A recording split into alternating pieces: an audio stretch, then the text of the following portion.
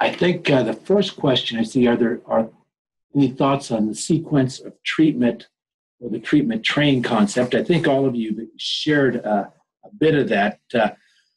Maybe we'll just go through each of yours real quickly and just remind us of that sequence of treatment steps you go through. Mark, you want to start?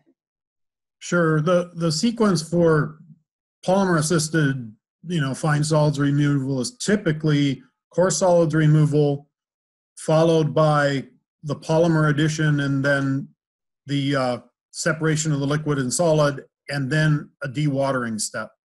Now, that can be followed by other things, and there may be anaerobic digestion before that, but that in general is the fine solids removal treatment step. Great, thank you. Joe, you want to do the same?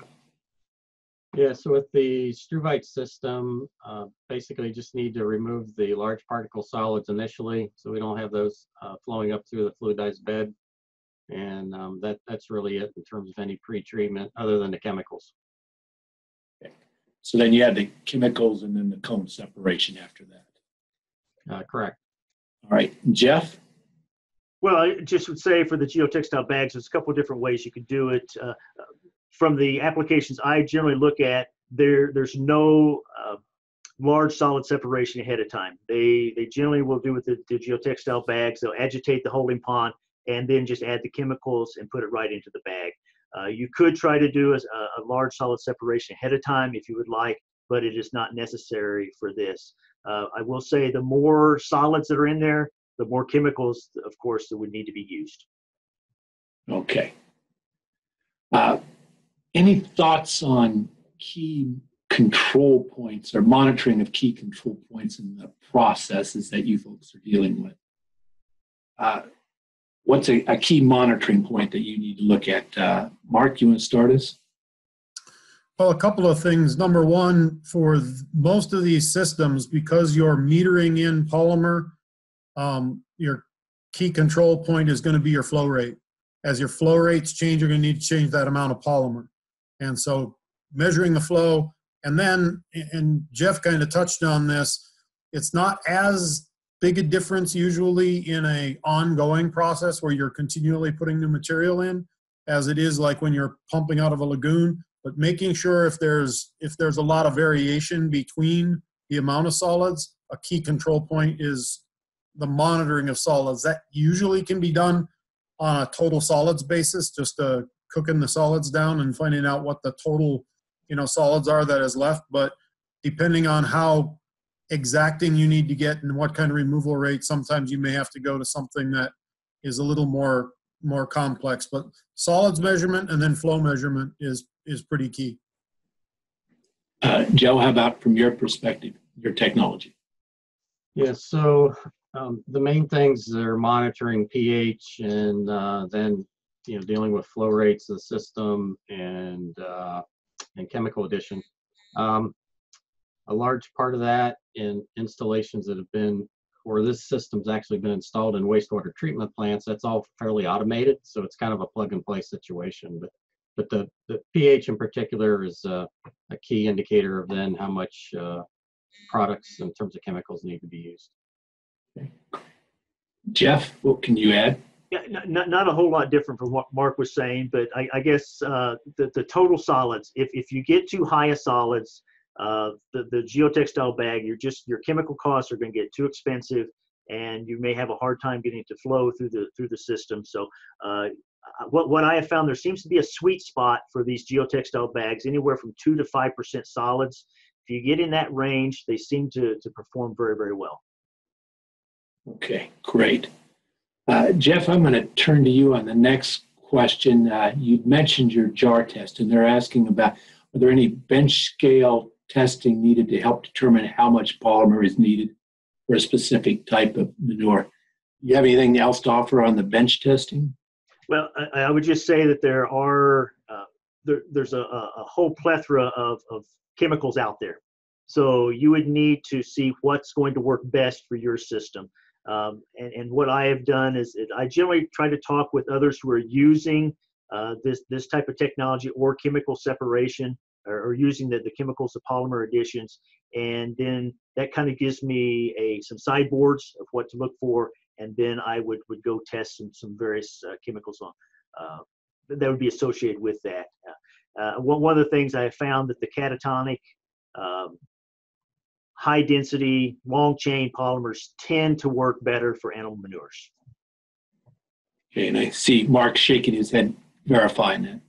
Well, I've had a similar experience, but one thing I would share about testing, it's very important that you're testing the actual product that you're going to be working with. I've had situations where companies have asked me to send them samples, and because the process was quite removed from when they did the samples, their positive benchtop results were completely unduplicatable in the field. And so you really want to make sure that when you're doing testing, you're testing what you're actually going to be treating.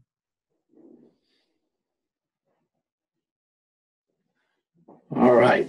Anything else, Joe, to add, or you good here? Yeah, I'm good. All right.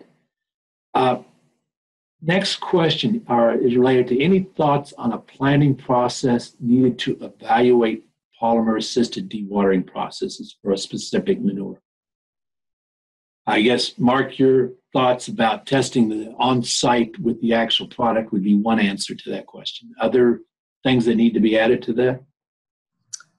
I think one of the things, and I'm going to talk about planning for a manure treatment system beyond this, is really evaluating, and you touched on it in your first slides, really evaluating what do you need at the end.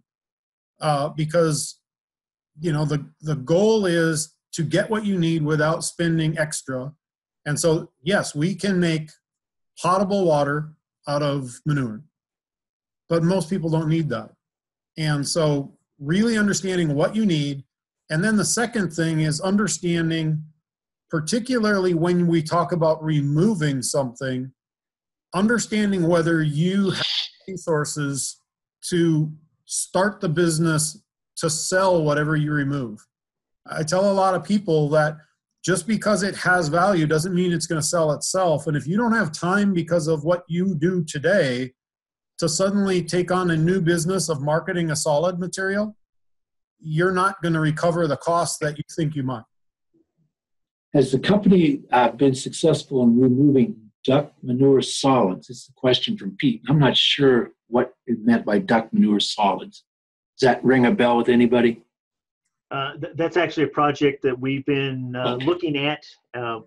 We're just trying to figure out if there's a way to remove some of the solids from the liquids with duck manure. I have very little information out there, and so if anyone here has anything on that, that would be great. So if you found out anything on it, please add that to the chat. That would be great.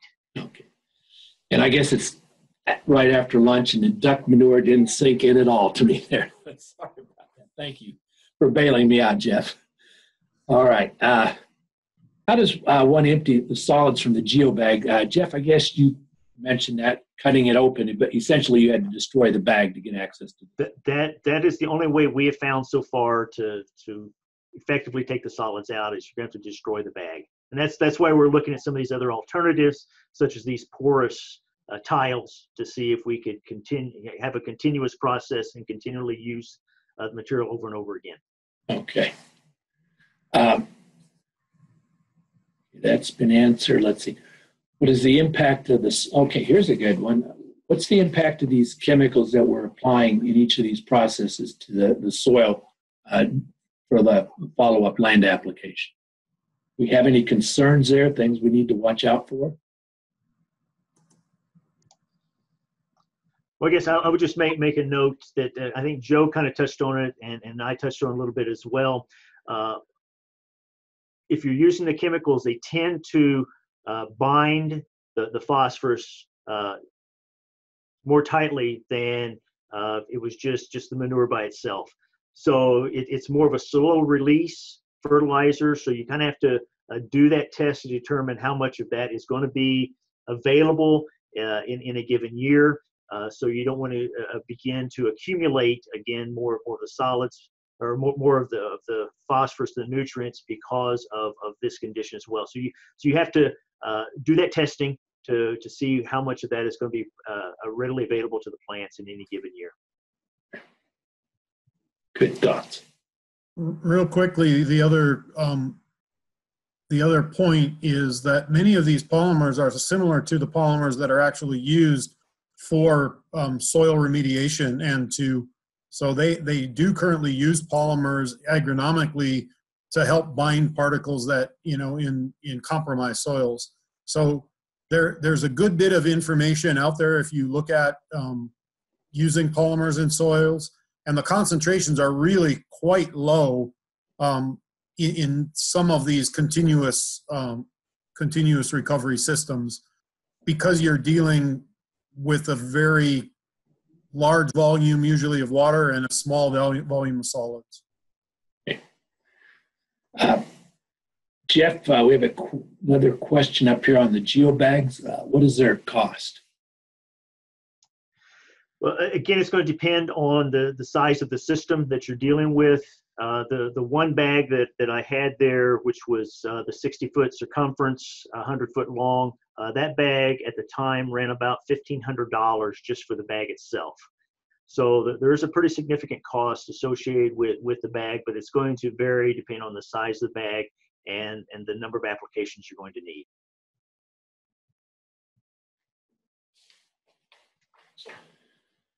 Okay, there's a question in terms of the separation of, looks like mechanical separations of solids that are being used in the bedding, and they're asking about the nutrient value of the liquid provided is from the liquids that come out of that. My guess is that the liquids out of this could be all over the map in terms of their nutrient concentration. Is there any general statements that we can make there, or is it testing of the individual situation? Most important concept.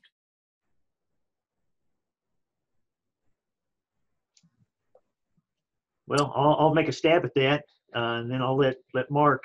It's kind of like what Joe, he was saying they need to have a large separation, core separation before using the struvite technology, extraction technology. So if you have low solids, and I can't remember, Joe, if it was less than 1% or something like that, you could utilize this. You had to get that percentage down. I will say the geotextiles, you can, the 2 to 5% seems to be the sweet spot for those to work well. Others, it does depend. If you're using membrane, you need to even have lower concentrations, because you don't want those membranes to plug either. So you do have to determine, I guess the concentration does impact which technology you're actually going to utilize. But I think it would be difficult for us to speculate for any mechanical separation what the liquid is going to look like in terms of nitrogen and phosphorus. So just I'd grab a good representative sample and do a manure analysis would be our best suggestion here. Particularly because of all the water that can get added. Yes. Even particularly in dairy, you might have scraped manure that immediately after it's scraped is, 8 to 10%, but flush manure immediately after it's collected, that's very close to 1%. So you're really going to have to measure it, and then measure it after the separation technology has been applied. Okay. In starting with a relatively clean effluent, 200 parts per million phosphorus or 1% total solids, like many beef feedlots have, what would be the best system to reduce P even further? Struvite, membrane technology, or I guess any of the technologies we've addressed today? So this is Joe. Well, I can't speak to what might be best. I can say that for the struvite, you need at least 50 milligrams per liter, or that 50 part per million for the struvite to go. So as long as they were above that, and certainly being less than 1% total solids is good. So my understanding is that would be a very good product for doing the struvite technology. Okay. And I would just share that, membrane technology also would, give you separation, and may be attractive depending on if you want to, the advantage to Joe's process is you end up with a solid, and it really reduces the volume. Membrane technology, you're still going to have two liquids. You're going to have one liquid that's more concentrated and one that's less concentrated. But I would say that, membrane technology would also work. And if you still need a little phosphorus, if you're going to cropland, then you could also look at, the different dewatering, polymer-assisted dewatering, where you're still going to get a little bit of phosphorus, but you're going to end up with a tea water that you don't have to worry about plugging up irrigation nozzles and things like that. But I guess I would also say, to add on to what's been said, remember a beef feedlot, when you have a rainfall event, you're going to have a flush. So you've got to be able to handle that flush that's coming through the system. So you would have to take that into account with whatever type of separation system you use. I'm going to ask a couple more questions, and then we're going to wrap up today. Any concerns about toxicity to the environment? We've spoke a little bit of that. Any concerns at all about toxicity in any of these products? I didn't hear any earlier.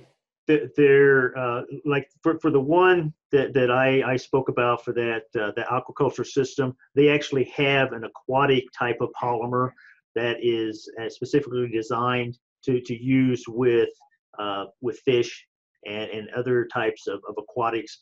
So I would recommend that they look at those. It's more of an organic, even though it's not certified organic, it's an organic type of polymer. So we really haven't seen any issues from that from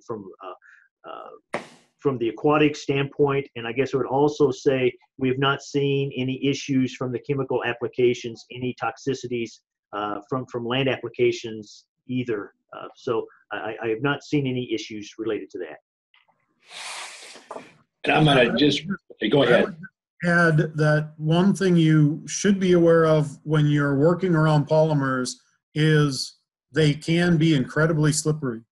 And so from a safety standpoint, if you're working in areas where people are dealing with polymers, you need to be careful because they get incredibly slick.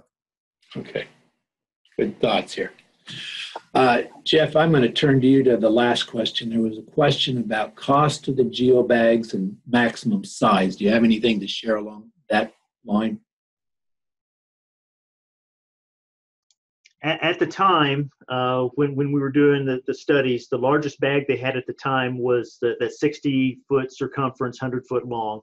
You could get it down as small as a 10-foot circumference. I mean, they can go from that size down, and could possibly even make it even larger if you wanted. But those are the sizes that I've dealt with, up to 100-foot long, down to 10-foot long. All right. I think we're going to put a wrap on today's presentation. Gentlemen, thank you very much for the excellent information you shared. I thought we got a really nice diversity of 3 different technologies, 3 different approaches, and probably 3 different types of operations that could each benefit from those. So excellent information today.